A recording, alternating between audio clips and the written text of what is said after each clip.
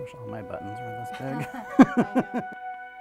When I left the hospital and entered acute rehab, I had no feeling at all in my left side.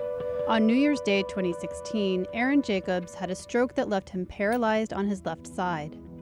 Like many stroke patients, after being hospitalized and undergoing acute inpatient rehabilitation, he began outpatient physical and occupational therapy. I feel really good about the progress I've made, and I think I've come a long way. It's been 6 months now. Having a stroke is a long-term proposition. You can have language problems, you can have cognitive problems, you can have visual problems, balance problems.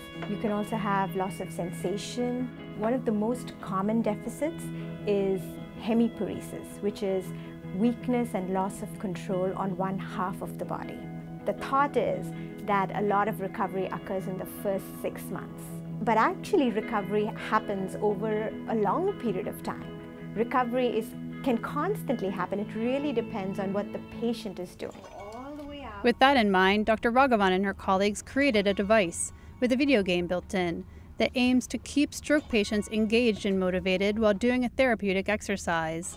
So the more you go out... The device works in a unique way. It uses a patient's unaffected side of the body to help move and train the affected side. The biggest problem in the beginning tends to be at their shoulder. Dr. Raghavan's device targets training the shoulder, which can lead to recovery of rotation of the forearm, as well as grasp and release functions in the hand. And now release. Other typical challenges. Good. What we found through our studies was that the unaffected arm can actually teach the affected arm, because information that goes in from one arm is shared by both sides of the brain.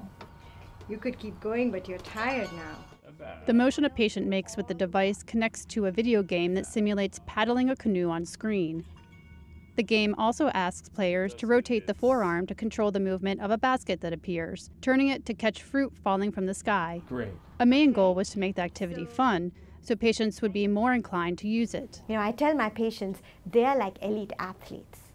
They've got to practice. They've got to be on top of their game, and they've got to practice right. It's very difficult for them to do this. Every day I feel and more feeling, like it's amazing. Bill McShane, one of Dr. Raghavan's patients, has been recovering from a stroke he suffered about 2.5 years ago. And I remember thinking, this is going to get much better. Don't worry about it, no problem.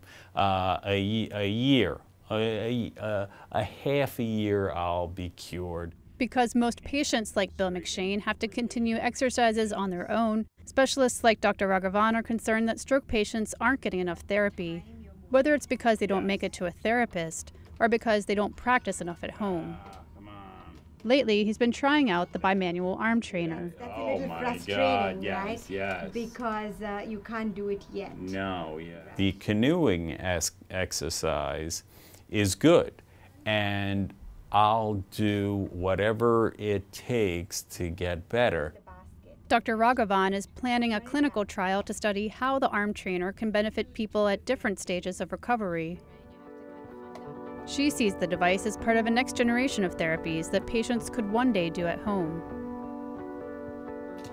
Because sensors are embedded in the device, she even sees potential for telerehabilitation. And now we can actually collect data while the patient is moving. At the Burke Rehabilitation Hospital in White Plains, New York, doctors offer stroke patients other video game-centered therapy exercises, including telerehab options. Any exercise could be extremely boring after a while.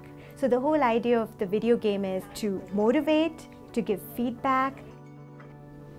My homework sometimes is, to do things that I would normally be doing. That said, yeah, it's hard to stay motivated. Okay, so row the boat. I think people will be motivated to do more if they can see the results. It's amazing.